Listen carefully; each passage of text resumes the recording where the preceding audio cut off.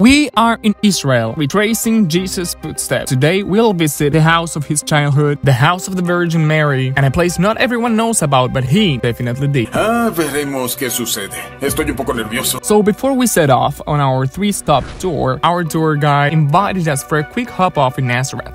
Estamos en la tienda de venta de productos cristianos católicos más grande de Nazaret. As we walk through the aisles, I can't avoid to feel this kind of clash deep inside my heart.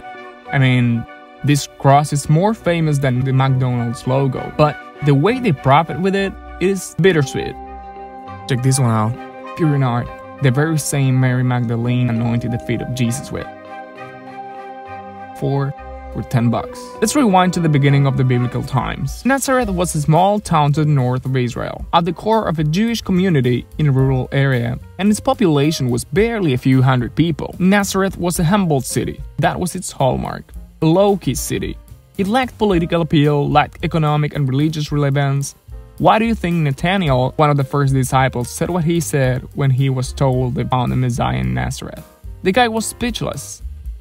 Nazaret. ¿Puede algo bueno venir de Nazaret? That is what my wife Sophie and I thought we'd find. Imagine our surprise when we realized Nazareth was no longer a teeny tiny town. This is how Nazareth looks like today. Nazareth has flourished immensely, and it has evolved into the biggest city in the northern region of Israel. Nazareth is one of the most diverse cities in the region, with one of the largest Arab communities and a well-developed infrastructure. What once was an ordinary town has become a great city today. It is another story for the city of Capernaum, a city by the Sea of Galilee that saw Jesus start his ministry, a city that used to be a megacity and today looks like a ghost town. But that is actually what our next video is about. Today is going to be about Jesus' childhood in Nazareth. The tour guide gives us the green light, and here we are, our first stop, the house of Mary. The place where the Archangel Gabriel reached down to Mary and told her she would be the one to deliver the deliverer. Wow, humbling, isn't it? Look at this place. The luxury and splendor of a place that's been stood up to celebrate and preserve a small modest cave. The Cave House of Mary, also known as the Grotto of the Annunciation. According to tradition, visitors can come inside to the basilica and take a tour around to the cave house that's been carefully preserved for centuries. Now, I know you're probably frowning at me all judgy and thinking, how are you so sure this was the actual house of Mary? How can you be so certain after all these years? Well, I told you Nazareth has always been a small town, right? It's not like you have a panoply of options, but here's an interesting fact.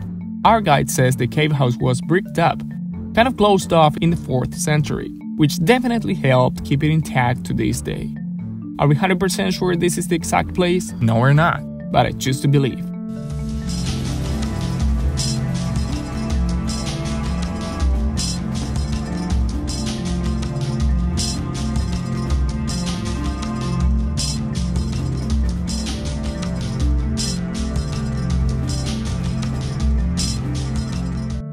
I'm gonna cry. It's overwhelming.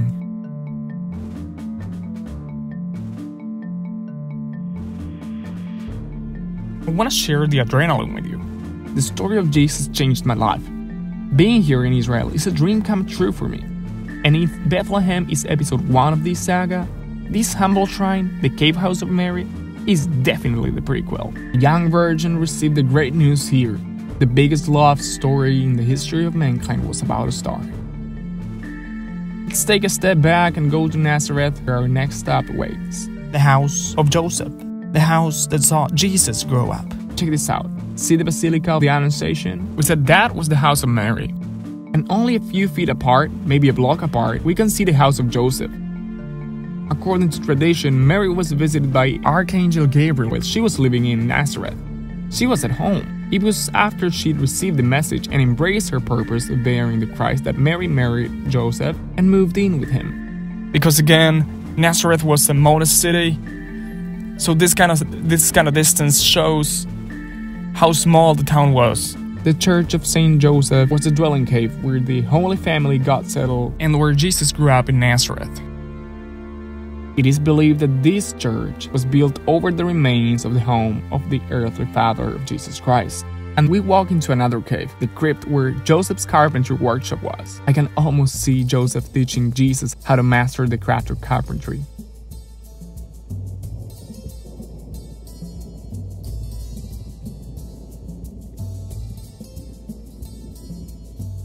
I'm shocked. An ordinary cave had the honor to host a young virgin who was visited by the Archangel Gabriel. The distance between places, I'm shivering again. It's truly amazing to be here. I hope I was able to show you like 10% at least of what it feels like to be here.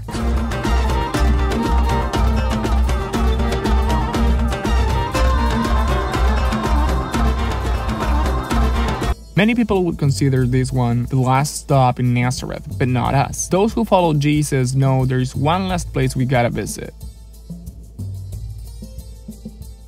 And that place is Mount Precipice, the cliff where the Christ was taken and people cheered to push him from. They got up, drove him out of the town, and took him to the brow of the hill on which the town was built in order to throw him off the cliff. But he walked right through the crowd and went on his way. That moment was a crystal clear message. His time had not come yet. It was proof that despite rejection and despise, God was protecting his son. You can take the word of God coming alive here, taking shape. My heart can draw the image of Jesus being pushed around and dragged over to this cliff. This is an illustration of what could have happened in an instant. See how sharp these rocks are. See how steep this slope is? If somebody pushed me, check this out. Check the edge of this rocky slope. I would die in a second. But they went all the way to the top. They reached the brow of the hill, and we'll do the same. I wasn't expecting this. I honestly thought we were not that far. It is a really long hike if you aim for the top. Okay, this is truly steep.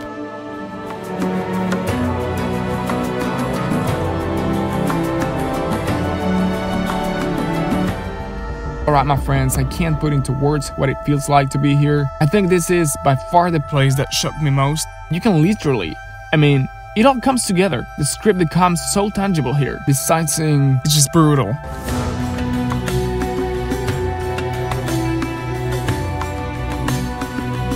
I really wanted to be able to come here and show you the side that shifted Jesus' ministry. A spot that somehow redirected his ministry from his hometown to another city, where he was the carpenter's son.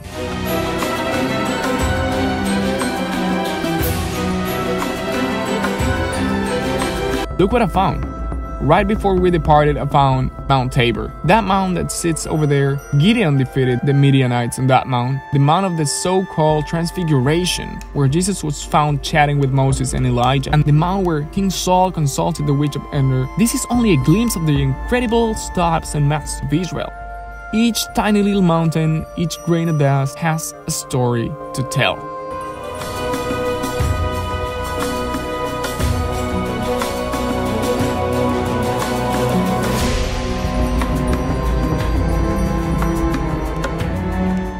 Right folks, we're going to visit Peter's house now, which is now a church that was built over the house of the apostle.